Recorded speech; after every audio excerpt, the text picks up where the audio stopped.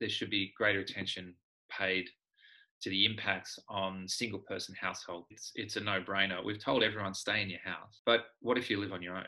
We've got a situation where we have a lot of blanket rules about no contact.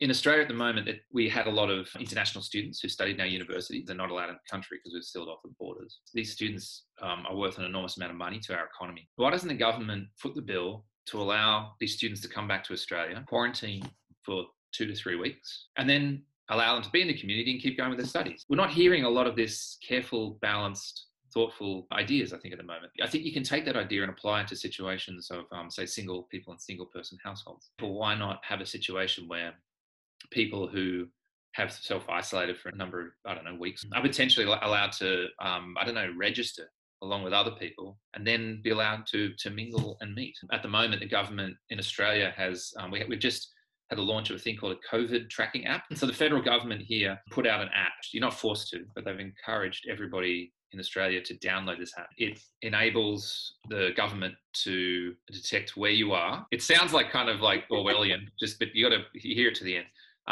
Enables the government to know where you are and who you're with, who's around you. It doesn't enable them to listen to your conversations, track your text messages, know anything necessarily that you're doing. It's, as they've said, only going to be used for the purposes of if you happen to be infected, they can then work out who was around you and who you've been around, and they can go straight to contact those people and go, hey, you're a risk, you're around this dude who we know is infected. And they have promised that the data will all be erased as soon as COVID's done. We don't have to do this one-size-fits-all mass policy.